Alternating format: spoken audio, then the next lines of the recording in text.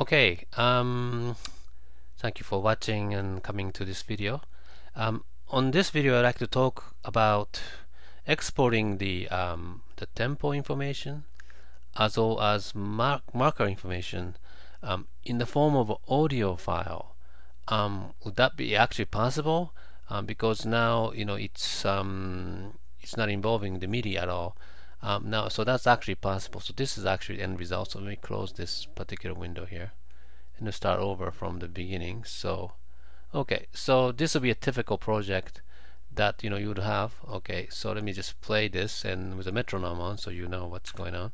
Alright, so here we go. Now in a moment the song will slow down to 68 BPM,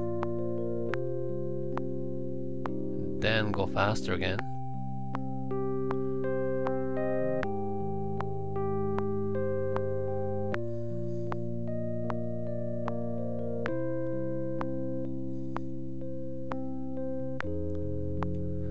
So that's basically it. So, and then I added two markers, points, slower and faster.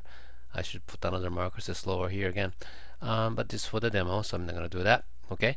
So, so I have this here's MIDI track, but just to demonstrate a point, I can export this into audio, and then I can include the tempo change in the marker information. So I'm going to do that now.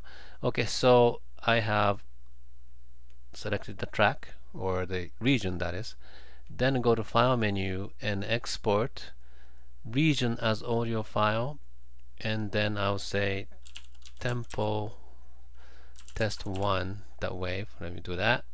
Now wave is probably a best format because especially if you're exchanging this type of information with the PC people, wave seem to work the best, although probably all of them are okay. I'll just stay safe and do the wave. Okay.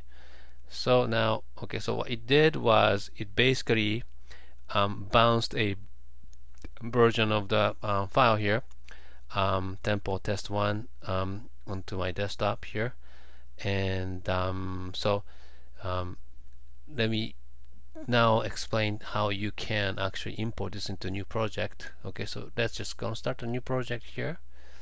Okay, empty project. Okay, I'll do the audio, stereo here. Okay, now the audio track is here. You can see that no tempo or markers in here at the moment. Okay, and then tempo is 120. So now select this audio track here, go to File, Import Audio File. Okay, and then tempo test, I think tempo test, right? That's what I did, right?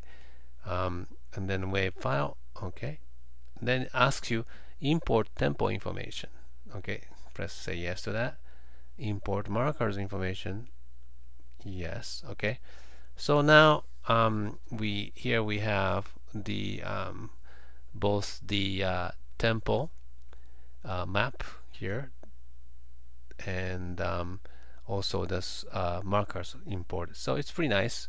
You can definitely see the tempo list here, and you can see all the numbers are in here. Alright, so then you can actually, like I said on last video, you can actually cut and paste or select from here, create, and then put this in another project for tempo. So that's pretty much how you would import tempo information just using the audio file. Okay, so that's basically it for this video. Pretty simple, straightforward if you know how to do it. Alright, so I'll see you again. Have fun.